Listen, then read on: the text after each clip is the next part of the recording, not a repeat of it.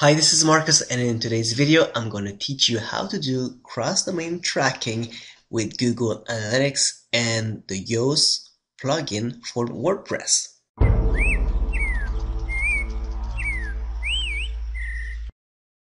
So before starting, you will need some tools. You will need a Google Analytics plugin made by Yoast.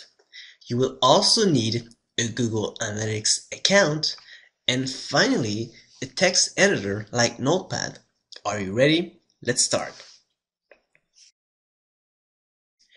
I am now inside my WordPress dashboard. So the first thing you need to do is to install the plugin.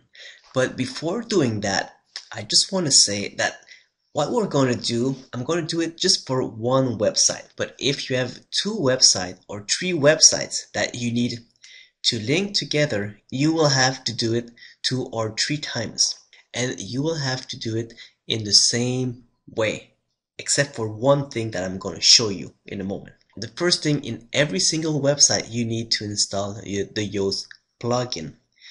To do so, just go to plugin, add a new, and type Yoast Google Analytics. When you click on search, it should be there, Google Analytics for WordPress, and you will click on install now. Now that this plugin is installed, you will need to configure the plugin. But before doing that, you will need your Google Analytics tracking ID. And this is important. In cross-domain tracking, you should have one tracking ID for all your domains, okay? So the same tracking ID on your 2 or 3 domains. Now, to be sure that you are using the same one, I recommend you to go in Google Analytics, select the account that you want to use, and then click on the admin section, and you should see the tracking info.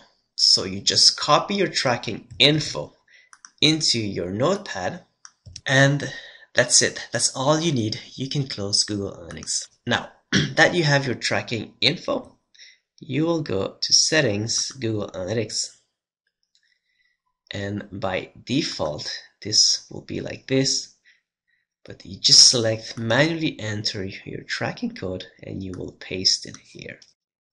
So remember, the same tracking info for all the domains and subdomains that you want to track. I recommend to use it in the header and select Show Advanced Settings. Now scroll down a little bit and you should see Enable Cross-Domain Tracking. Make sure that this is selected.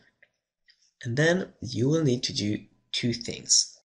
The first one, you will enter the domain name. In my case, this is Simple Analytics.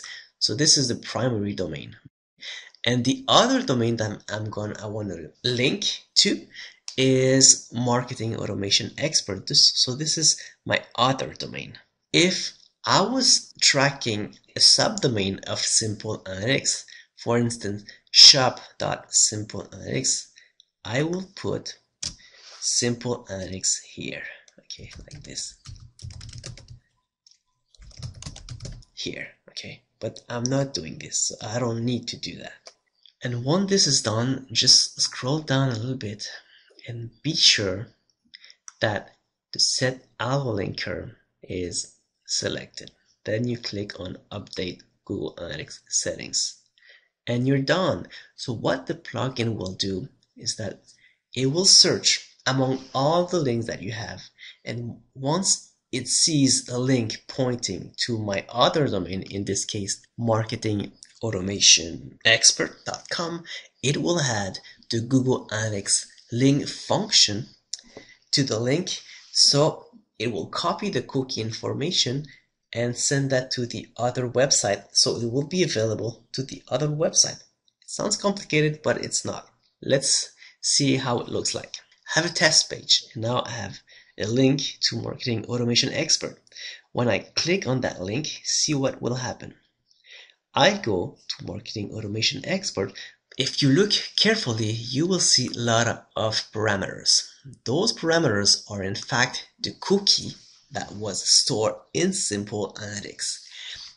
And those cookies are now available to the marketing automation expert. So when I will log in to Google Analytics and I want to check the traffic source to marketing automation expert, I will see that the traffic source is coming from my list.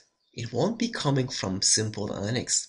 It will be coming from my list. So this is very important. So by doing that, I am preserving all the traffic source and all other information that was available in Simple Analytics. So that's it. That's all you have to do. So remember, if you have 3 websites, you have to do the same thing 3 times, and don't forget to use the same Google Analytics ID. So that's it for today, and I hope you enjoy this presentation.